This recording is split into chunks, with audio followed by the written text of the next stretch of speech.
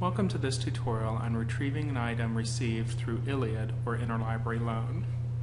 When the library has been able to obtain a copy of an item for you through our Interlibrary Loan system, you will be notified with an email at your University of Toledo email account. If your item was a book, microform, or other item that was delivered by mail, you may pick it up at either the Carlson Library or Mulford Library circulation desk, depending on what preference you have indicated in your ILLiad account. If your item was an article, book chapter, or shorter piece that was delivered electronically, you can pick up the item online in your ILLiad account. When you click on the link in the email, you'll be taken to the ILLiad login screen.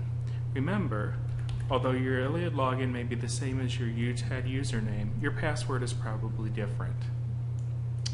Once you've logged in, go to the electronically received articles item under the View menu on the left-hand side. You will see a list of articles that have been retrieved for you.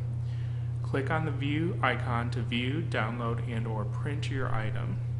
These will remain available to you for 30 days, and they will be deleted from your ILLiad account after that time, so be sure to save them locally.